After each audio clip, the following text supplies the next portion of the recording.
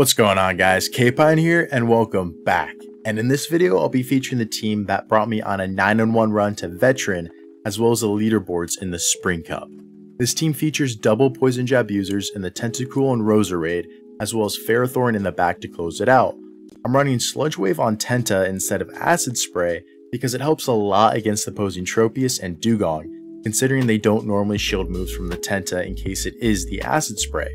And Sludge Wave also helps against opposing water types when shields are down. And speaking of shields being down, you're going to generally want to save those shields for your 2-back Pokemon. Roserade on the safe swap is an absolute menace as it has essentially no hard counters except Mawile, where it can still force a shield from the shadow. And please run Leaf Storm instead of Grass Knot. Leaf Storm does an insane amount of damage and helps extremely in closing scenarios. As for Ferrothorn, throw on Flash Cannon for those opposing Trevenants, Abomasnows, Roserade, and Tropius. And with that, let's get right into the battles. Alright, getting to the first battle, we lead Tentacruel into Lanturn. Terrible lead for the Tenta, we're going to swap into that Roserade. My opponent swaps into a Walrein. I'm going to load up on energy, can't quite make it to the Leaf Storm before they make it to an Icicle Spear, so I will fire off the Weather Ball on the CMP tie. They let it go, and now because they let it go, I can make a play for switch here. This shows the absolute power of Roserade in this situation. Instead of poison jabbing all the way down, I decide to play for the CMP tie to get that, to guarantee that shield back, but they end up letting it go and giving me switch advantage anyways, which is fantastic because now I get this Lanturn aligned to my Ferrothorn where I can absolutely shut it down. They do go for the Thunderbolt. Ferrothorn shrugs that off, no problem. I'm going to throw 3 Bullet Seeds for good timing and then the Power Whip to bait the Flash Cannon. I'm expecting my opponent to shield because they want to keep their Trevenant healthy as my Ferrothorn to just run through their Lanturn then. So they do end up shielding the Power Whip bait, and now I can bring in my Tentacruel. I will shield their first move so I can get off this Scald for the potential Scald debuff, of which I do get. And now we will be able to survive this Shadow Ball and make it to another Scald right here to take out their Trevenant. And with their Trevenant gone, Ferrothorn is in a prime position to clean up this match. Lanturn does get the Spark down, but they realize the match is over and they concede. GG's to my opponent. Next battle, we lead Tentacruel into, what do you know, another Lanturn. Same game plan as last time, we're going to swap into our Roserade. Opponent brings in that Fire Fang Mawile I was talking about. This is a hard answer to the Roserade to guarantee switch advantage, but we can force a shield back with that Weather Ball, excuse me. So they do end up giving up a shield, and here I'm going to wait out my clock and now bring in my Tentacruel. I'm going to try and go for a Poison Jab down before they'll make it to 2 Play Roughs. So we'll see what can happen. This is going to be close. Play Rough does land. It is resisted due to our poison typing. And it's not looking like I'm going to make the Poison Jab down, so I would go for the Scald one before they make it to another Play Rough, but they end up settling for a Power Up Punch, so I can let that go. Overfarm 2 of the back-to-back Scalds, swap into my Ferrothorn, and they have a Roserade. With their Roserade instantly swapping into my Ferrothorn like that, they can actually win the 1-2 shield scenario against my Ferrothorn going straight Weather Ball.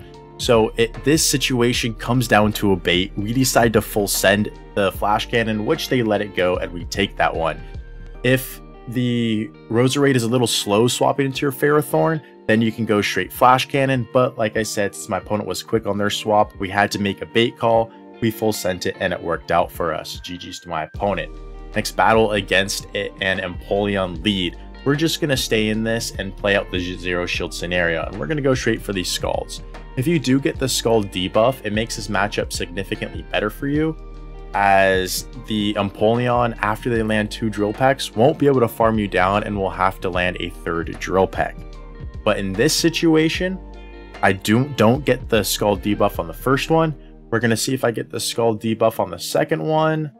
I don't either. So that means this Empoleon is going to be able to Steel Wing me down before and not have to throw a 3rd move. In which case, I would bring in my Ferrothorn to Bullet Seed down, in which case my Ferrothorn can tank that Drill Peck no problem.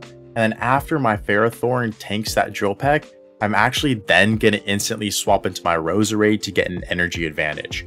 As with their Empoleon out of the way in the lead, their 2-back Pokemon tend to be grass types, of which an energy lead Roserade puts in a lot of work. Plus, if they have an Empoleon on the lead, there's also a decent chance they have a Roserade of their own behind it, of which in that case, you again would want an energy advantage in your Roserade. So like I said, if you don't get any Scald debuffs and they're able to stay weighing you down, bring in your Ferrothorn to take that energy and then swap into your Roserade after they throw that energy.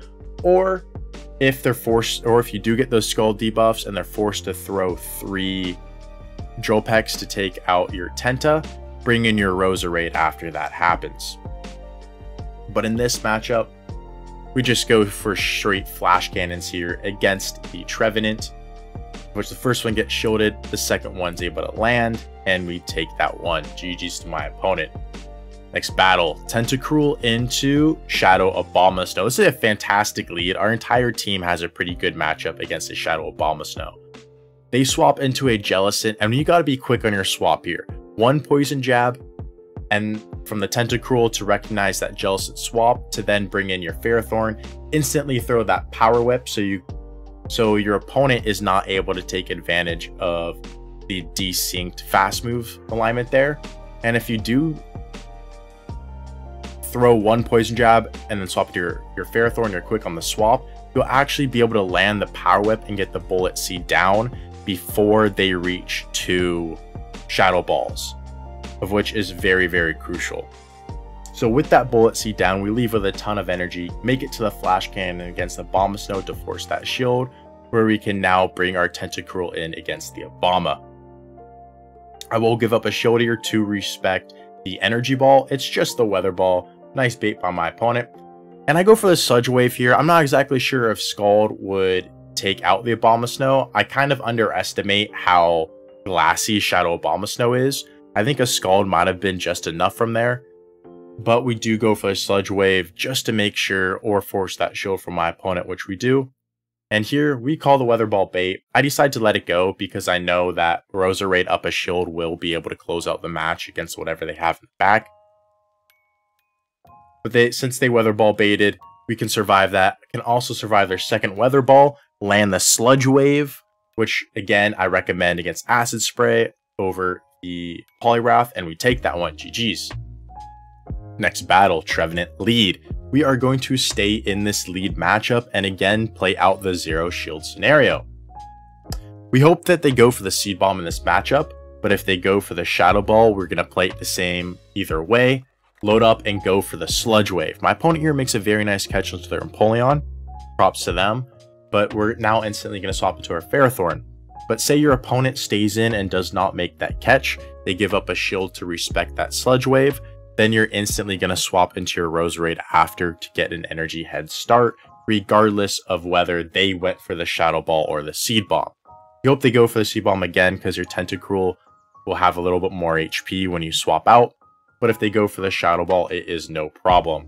Now in the back, they have a Roserade. I'm going to throw 3 Bullet Seeds for good timing as a 3-turn move user against a 2-turn move user like Roserade. Go for the Power Whip bait, which does get shielded, of which in return allows me to fire off this Flash Cannon to force both shields from my opponent. So we do get the second shield from them, and now here we instantly swap into our Roserade because we will outpace to our Weather Ball before they reach their second Weather Ball. And here I actually wait a turn, expecting them to try and make a catch on their Trevenant, because if they make a catch onto their Trevenant, then if I throw it away and they make a catch on their Trevenant, I would then need to have the perfect undercharge to win this game. But by waiting that turn, I can see that catch attempt, load up on energy to right before the Shadow Ball, take out the Trevenant, and then throw 1 more Poison Jab to get to the next Weather Ball against their Roserade, of which I'm running a decently high attack to Roserade, so I can win those CMP ties. As you'll see, we do get the 5-0 set as we move on to the first game of the next set. Against a Poliwrath Lead, we're just going to stay in here, like normal and fire off this Sludge Wave. We're going to let this go. Everything the Poliwrath throws is going to be resisted to the Tentacruel. They go for the Scald. We're going to load up on energy, and we'd fire off the Sludge Wave right before they would make it to a potential Icy Wind, but they swap into a Tentacruel, so we're going to go for that Scald bit of Chip to help bring it more into Power Whip range for our Ferrothorn. Fortunately, we do get the Scald debuff, but even if we didn't get the Scald debuff, we would be swapping into our Ferrothorn. Then that's kind of like the same way to play it out against a Tentacruel safe swap from your opponent as well. If you have your Tentacruel in the lead, they safe swap their Tentacruel. You're going to fire off your Scald as soon as you get it to take advantage of that one-turn desync by switching. And then as soon as you land that Scald, you would then swap into your own Ferrothorn. Here we are able to get the Bullet Seed down against my opponent, and because we get that Bullet Seed down, we get both shields with those Power Whips against their Poliwrath, of which I'm now going to hard swap into my own Tentacruel. I will shield to respect the Scald, it is just an Acid Spray, but either way, with this Dugong in the back, we are going to be fine. And again, another reason why I prefer having Sludge Wave. If we had Scald, we wouldn't really be able to hit this Dugong for much damage, but because we have Sludge Wave, we get to land that one Sludge Wave for heavy damage. I let the second one go just because we would be double debuffed at that point, and I wanted to leave a shield for Roserade just in case they are able to make it to an Icy Wind. But either way, I can load up on energy, throw 6 Poison Jabs to CMP tie the Dugong. This Weather Ball will be enough to take out the Dugong, and then from here, my Roserade will be able to take out the Poliwrath as well. Weather Ball won't be quite enough, but the subsequent Poison Jabs will do the trick. GG's to my opponent.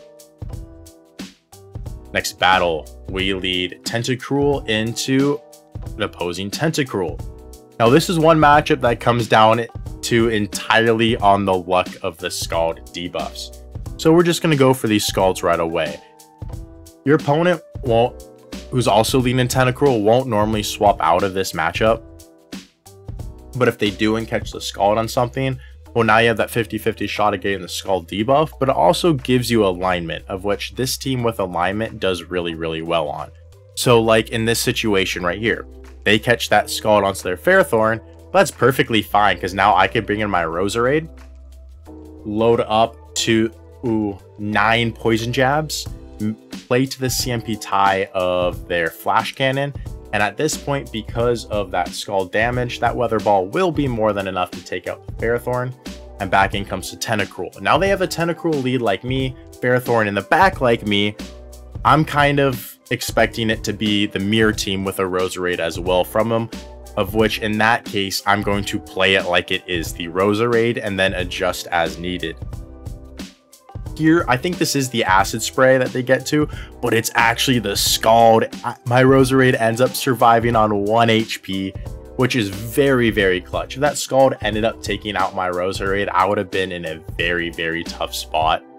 But we survive on 1 HP, get off the Weather Ball against the Superior to get that shield, and now Ferrothorn will be able to close out this match. So it's not the Roserade like I thought, but it is a Superior. But anyways, since it is the Superior instead of an opposing Roserade, this is even better for us. We're going to land that Flash Cannon. Oh, excuse me, that Flash Cannon's going to get the shield from them, of which in that case, I can then swap into my Tentacruel. Shield up the Aerialist from my opponent. And again, Sludge Wave coming in handy right here, as we will be able to land the Sludge Wave to take out the Superior. GG's to my opponent. Next battle, we lead Tentacruel into another Tentacruel. So again, relying on the luck of the Scald debuffs here. We're going to go for the Scald right away. My opponent actually ends up going for an Acid Spray. An interesting play, getting that 2-stage defense drop with the Acid Spray, so then they can go for Scald to do more damage later. An interesting tactic, but that's actually completely fine by me. Because as you'll see in this situation, they'll outpace to that Scald, where now I'll reach my own. my own will do quite a bit of damage to get them into the red as well. And from here, I can then hard swap into my Roserade, right? I know my Tentacruel is going to get farmed down. If I hard swap into my Roserade, I can Poison Jab down before they reach another move, as well as get that ever important energy advantage. Roserade is all about that energy advantage in this cup. So we swap out, get that energy advantage, see it's their own Roserade, and then from here, I'm going to farm up, play to the CMP tie, of which surprisingly, I actually lose. Again, as I mentioned, I'm running a pretty high attack Roserade to win those CMP matchups, but I do lose that CMP tie. Either way, that's fine, because I can let it go and get an energy lead on my Ferrothorn instead, of which this team does actually end up being the mirror team. And now with this energy advantage on my own Ferrothorn to outpace these flash cannons, I should be able to take this shield as long as I watch for a catch from my opponent, or I make a catch of my own. And it seems that at this point, the opponent has exited out of their game once they saw I made that catch.